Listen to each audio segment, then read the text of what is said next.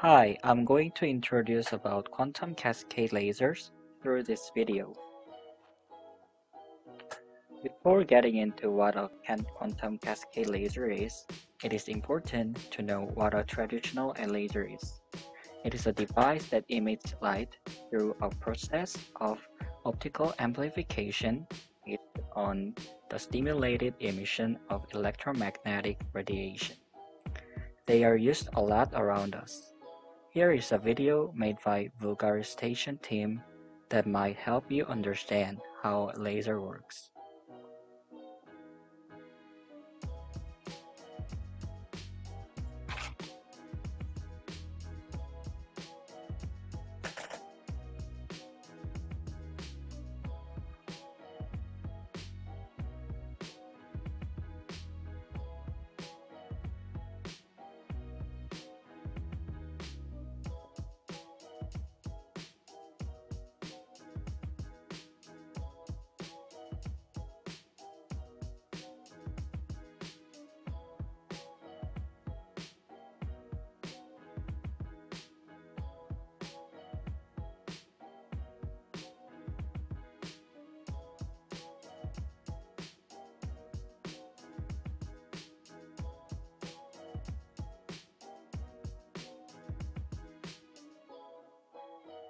Like the video shown, photons having same wavelengths and energy are amplified, and this makes a laser work. Typically, interband semiconductor lasers are used, which emit electromagnetic radiation through the recombination of electron-hole pairs across the material bandgap. And of course, the bandgap is not changed unless the material is not changed. Let's see how interband transition works. Within a semiconductor crystal, electrons can occupy states in one of two continuous energy bands, which are valence band and conduction band.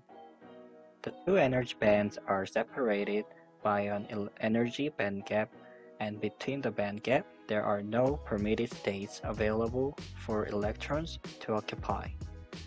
Conventional semiconductor laser diodes generate light by a single photon being emitted when a high-energy electron in the conduction band recombines with a hole in the valence band.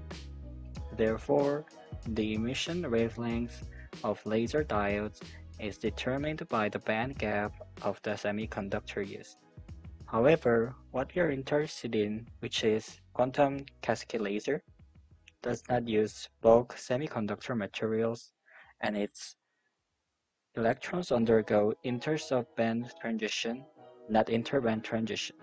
Let's see more details about quantum cascade laser. What is quantum cascade lasers? Quantum cascade laser, for short QCL, is a semiconductor laser that emits the mid to far infrared portion of the electromagnetic spectrum. It was first demonstrated by researchers at Bell Laboratories such as Baron Faist, Federico Capasso, and Deborah Sivco in 1994. Like I said before, it does not use bulk semiconductor materials. Instead, it consists of a periodic series of thin layers of varying material composition forming a superlattice. Because the superlattice has a varying electric potential across the length of the device, electrons can occupy different positions over the length of the device. The superlattice shown in the picture is an example, which is made of two semiconductor materials with different bandgaps. Therefore, it is related to one-dimensional multiple quantum well that we learned in our class. This is the picture of a finite potential quantum well shown in our lecture note. And if you solve Schrödinger equation, it is possible to get these results. Even though potential of the outside is higher than the kinetic energy of the waves, you can see that the waves pass through the well. Like repeated finite potential quantum well in quantum cascade lasers, electrons passes through many barriers. In quantum mechanics, even if the waves have lower energy than the barriers, it is possible for them to pass through the barriers like the picture shown. It is called quantum tunneling. You can calculate the result using the shown Schrödinger equation. Let's get back to quantum cascade lasers. Using principle of finite quantum well and quantum tunneling, you might understand the principle of QCL. Like shown in the picture, there are dozens of alternating layers of semiconductor material forming quantum energy wells that confine the electrons to particular energy states. And there are two main regions repeated: active regions and injector regions. As each electron traverses the barrier medium, it moves from one quantum well to the next, driven by the voltage applied across the device. At active region, the electron moves from one valence band energy state to a lower one, and it emits a photon like this. However, at injector region, there are multiple similar quantum wells connected with one another. Therefore, it makes electrons tunnel through the regions to another active site. And when it encounters the next active region, it tunnels again and emits another photon. The QCL may have as many as 75 active regions, and each electron generates that many photons as it traverses the structure. Let's see more details of active region. One active region is consisted of three finite quantum wells or standard three-level system, where each level is a confined state. Under the right applied bias, an electron will be injected via resonant tunneling in the upper state of the active region and relax to the lower state, eventually emitting a photon like level 3 to 2.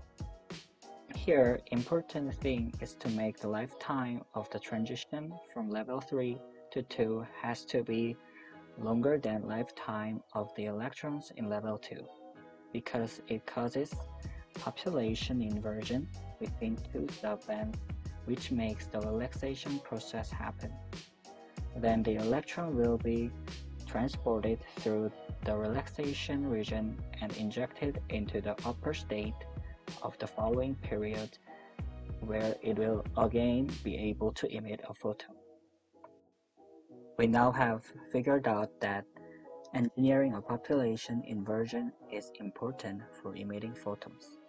Now, how can we control this position of the energy level? It is quite simple. Mostly in QCLs, the system's energy levels are determined by the layer thickness, not the material.